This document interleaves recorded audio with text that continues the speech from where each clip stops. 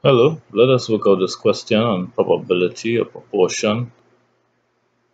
We are confronted with this question of 25% of households owning a laptop computer, 70% own a desktop, but 12% own both a laptop and a desktop.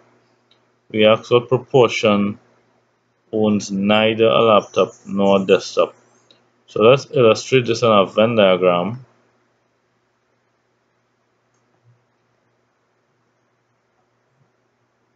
So we have one set of people owning a laptop and another set of people owning a desktop. Okay, so we can call this capital L for laptop, and we can call this other set capital D for desktop. We'll have a universal set here. So 25% of households own a laptop, so this circle should contain 25%. Okay, and 12% own both a laptop and a desktop, so that is this region here. This is the 12% region that owns both laptop and desktop. So let us write in that 12%, and then 25% of the households own a laptop and this circle with the L should have 25% in it. So we want the laptop only portion. This portion represents laptop only in green. So what we will do is we'll subtract 12 from 25. 25 subtract 12 is 13. So we have 13% here.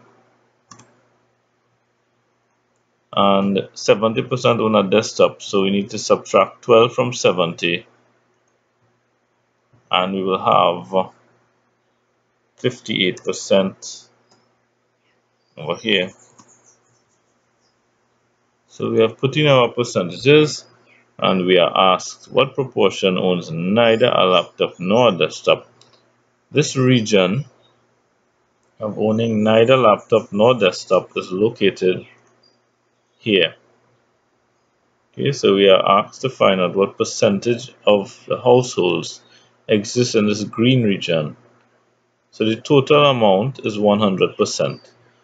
So we will have to add 58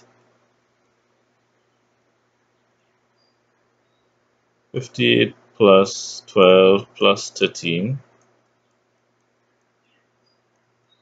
which will give 83%. And then we'll have to subtract the 83 from 100.